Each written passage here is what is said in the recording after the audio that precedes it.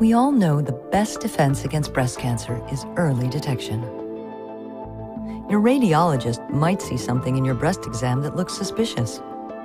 To find out more, we perform a breast biopsy. That means we take a sample of breast tissue and have it examined in a pathology lab. Most breast biopsies turn out to be benign or non-cancerous. In the past, a biopsy always meant open surgery, with all its risks and anxiety. Today's breast biopsy is minimally invasive, using image guidance to find the area of interest, and a needle to take a small sample of tissue. This means a more comfortable procedure and a faster recovery. Hologic 3D breast biopsy is an advanced approach, offering maximum precision, a shorter procedure time, and lower total X-ray exposure.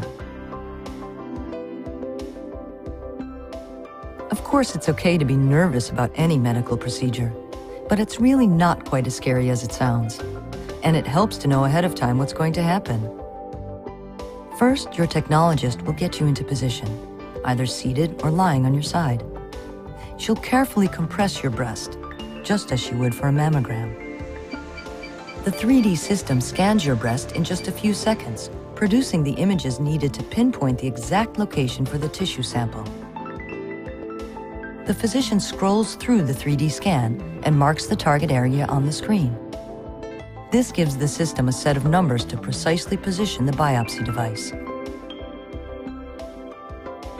Once the biopsy device is perfectly positioned, your physician will clean and numb your breast, and then make a small incision. This is when it's important to hold very still.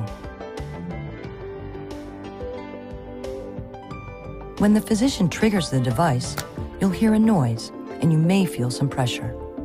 This advances the tip of the needle to the exact point where they want to make a sample. They take another image to be sure they've reached the area of interest. Now they're ready to take the tissue sample.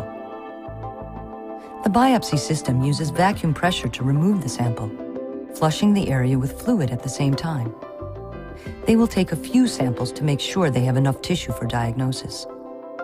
This usually takes less than a minute. Finally, the physician places a tiny marker at the spot where they took the sample. The marker will be visible in any future imaging to show exactly where this biopsy came from. When the procedure is finished, they bandage your incision and apply pressure for 5 to 10 minutes.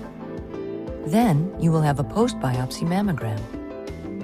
Normally, the whole procedure should take about 45 minutes. Most women are able to get right back to their normal lives the same day. It's normal to feel some discomfort. There's a tiny nick in your skin that will heal in a few days. Your physician will provide post-procedure instructions.